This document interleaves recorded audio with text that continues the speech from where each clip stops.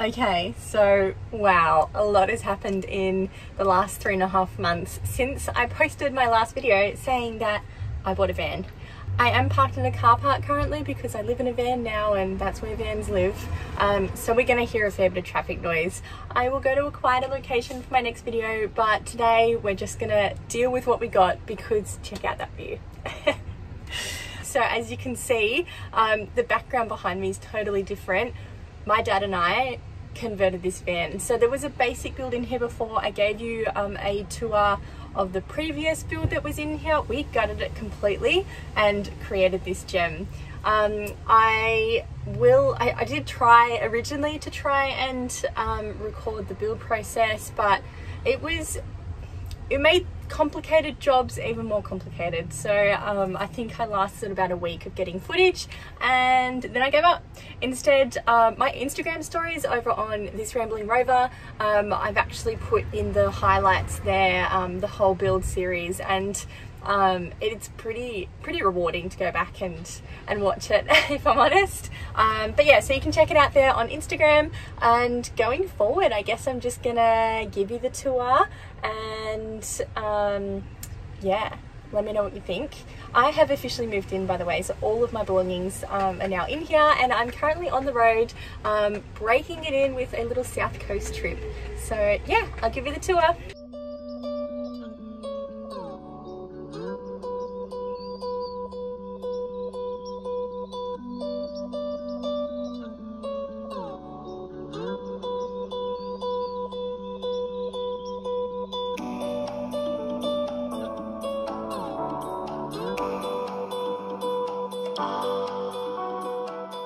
One of my favorite features of this build is actually this desk here that I built in. So what I've done is it's actually a pull-out hidden drawer that sits in the top drawer. So that's my top kitchen drawer there, and I'm just sitting on my bed here, and it's like this epic little workspace in my van.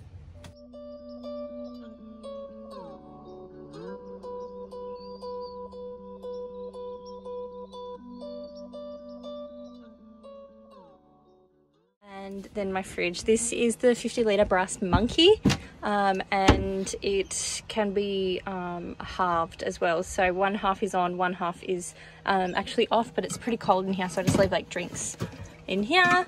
And it actually has the option, you can make one half a freezer and one half a fridge, or the full thing, either just fridge or just freezer. So with so many options, I decided it was going to be the right fridge for me, and it's basically what I chose these drawers off to try and make sure that my fridge would fit in the bottom, which it eventually did.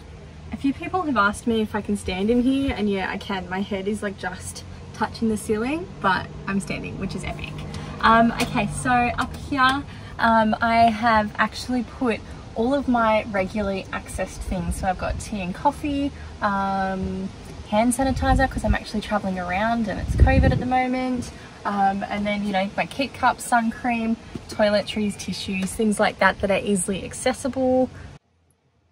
I keep half my clothes up here, so this is just overhead storage, and all of my shirts and swimmers and things like that are at the top, and then I've got bulky things like pants and jumpers stored in little cubes down under my bed. And then this end up here is all of linen. It's like towels and water bottles and hot water bottles and things like that. So yeah, and then down the side here is just like office things. I've got notebooks in there. I've got sort of everything that would normally be in your desk drawers or your bedside table drawers. They live down this side here. So in under here is my water storage. I actually have running water. There's a water pump in there as well. It's loud, but I just have 20 litres of fresh water and then 20 litres of grey water as well. So that way it comes out of one and then pumps back down into the other. And then this is kind of just your typical under your kitchen sink stuff. It's like cleaning products, there's a bin, it's where I keep my reusable shopping bags, things like that. And then this over here, sort of this corner, is actually my pantry that is accessed from in under here. I'll take you around and you can see in it, it's a mess, but every pantry is right. Okay, so behind the scenes. Under sink storage and pantry, there's really nothing interesting to see there at all. My fruit basket is here, that way they can hang. And yeah, let me take you around the back. Last but not least is my garage storage. So this I kind of rushed through, to be honest with you. I always wanted to do pull out drawers, and I might in the future, but for the most part it is just my adventure gears under there, shoes, yoga mat, and then car essentials like oil, jumper leads, cleaning products. Something else I know I'll get a lot of questions on is my power setup. So my dad is an electrician, which is super helpful, meaning that we could just do this without having to take it to someone qualified, because he is. But yeah, so it's only, I guess, a simple build. I do have mains power set up, a connection outside. So if I go to a caravan park, this here is a double pole switch, which is protected for caravan parks. So that'll get connected. I don't yet have a battery charger for it, but that's to come. I have a 300 watt inverter and a power point that's connected to, so that charges my laptop and all of that.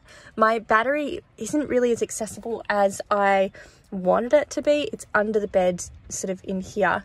Again, I was going to change a bed design, but then last minute decided to go ahead with just what I had, which was the original bed that I shortened. And then I have here just a bunch of USB outlets, my voltmeter, and more cigarette lighter plugs. I have a piece of timber here that fits, but I haven't put it in yet because, you know, still building, with a gap for cords. So that'll look really good once it's in as well. As far as solar panel, I have 230 watt panels on the roof. So I've got 260 watts all up and 125 amp hour deep cycle battery that sits down under my bed here. So far that's everything I need, but we'll see. I've only been in the van for a week now. So that's it for the van tour. I'm going to wrap it up here. I'm sure you'll be seeing a lot more of Vanessa, which is what I've named her. But yeah, so please like and subscribe this video if you are loving this content, so I know that I can create more for you. And yeah, I'll see you next time.